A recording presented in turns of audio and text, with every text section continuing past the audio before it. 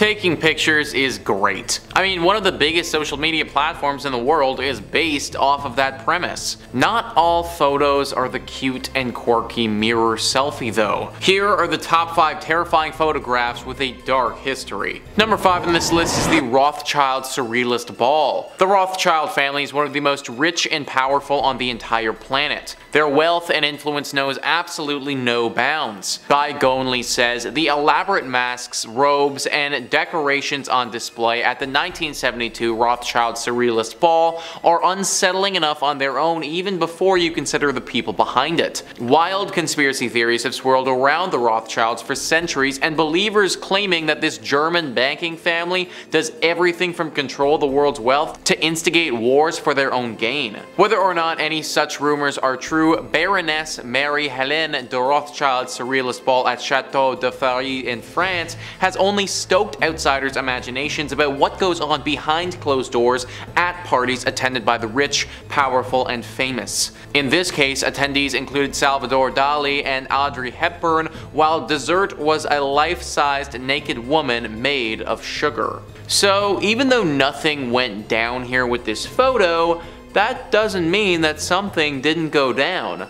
Let me explain. This family's secrets are tightly guarded, so if something did happen at this ball, we wouldn't have known about it. The ongoings of this family and where their true interests lie are really only known by the family itself. This is why this image is so scary, because for once we might have actually seen the family for what it truly is. A group of people wearing masks to blend in, hiding their true identities from the public. Now, I don't want to say that they are definitely up to something, because we truly have no idea, but we also don't know that they definitely aren't up to something either. Number 4 on this list is the Stanford prison experiment. This is right up there as being one of the worst psychological experiments ever, and the photo here really shows that. We have a dude with a bag over his head and his handcuffs on. Not super cool. Guy Gonley says the Stanford prison experiment commenced on August 14, 1971, after university psychology professor Philip Zimbardo divided student volunteers into 2 groups comprised of 11 guards and 10 prisoners in order to see how they would behave on their own inside a fabricated prison. The goal was to assess how quickly and intensely even educated and intelligent people can turn cruel and sadistic under the right conditions, and find out once and for all whether humans are inherently good or evil. In just 6 days before the experiment had to be called off, the guards had repeatedly abused and humiliated the prisoners by spraying them with fire extinguishers and forcing them to clean toilet bowls with their bare hands. The study and the creepiest photos left behind provide a chilling look at what humans are capable of doing. Apparently these people who were the prisoners, they had some serious long-term trauma. I mean, I would have too if for 6 straight days I was beaten, humiliated, had to do horrible tasks, and then had a bag thrown over my head whenever I was transported. Like, they literally tortured these people for 6 days straight. That's why this image is so scary. We can't even see the face of the person who's there, but imagine what's going on through their head right now. Imagine how scared that one prisoner is. 5486. That's all they were. For 6 days, all they were was a number, and all humanity was stripped from them. Thank goodness it only lasted 6 days and was stopped before going any further. Number 3 on this list is Children for Sale. This is a horrible image. It's scary, it's dark, and if you grew up in a good healthy family, then it should make you appreciate them that much more. Guy Gonley says this haunting photo from 1948 reveals just how much poverty can destroy a family. Mr. and Mrs. Ray Chalefaux were facing eviction from their Chicago apartment at the time and desperately needed money. So the unemployed coal truck driver and his wife opted to sell their kids. Though members of the Chalefaux family have claimed that the mother was paid to stage the image, the children in fact were sold to different homes within 2 years. Worse yet, the children, Lana, Ray, Milton, and Sue Ellen, were known to have been terribly abused by their new families thereafter. Yeah, this is something that actually happened, guys. This family sold their kids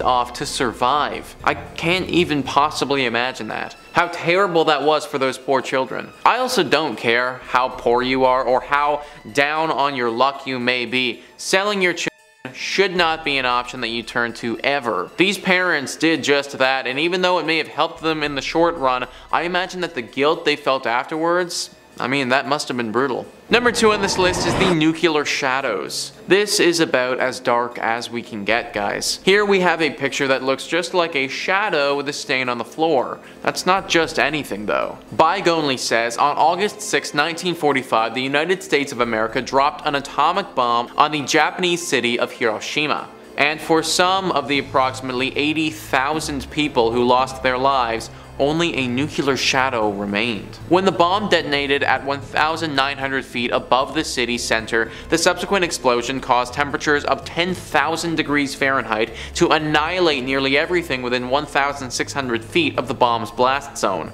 Almost anything and anyone within a mile was destroyed. The bomb's light and heat were so extreme that they bleached the city's exposed surfaces, except in places where an unsuspecting person shielded the building or sidewalk or bridge from the blast with their own body in their final moments alive. Those shadows, the ones that appear on the ground and on the buildings that were left standing, those are where those people were standing or sitting or just flat out existing when the bombs went off. In a second, they were gone. And literally the only evidence that they were ever even there at all was these shadows that remained. A horrifying indicator of what went down here and the overwhelming devastating power that comes from a weapon like this. Nukes have only ever been used on human beings twice, and even that is far too many times. Number 1 on this list is John Wayne Gacy. John Wayne Gacy was born in 1942 and died in 1994 by lethal injection. Another name that you may know this man as is the Killer Clown. The image that we have here is of him while he was only a few years old, holding what looks to be 2 guns.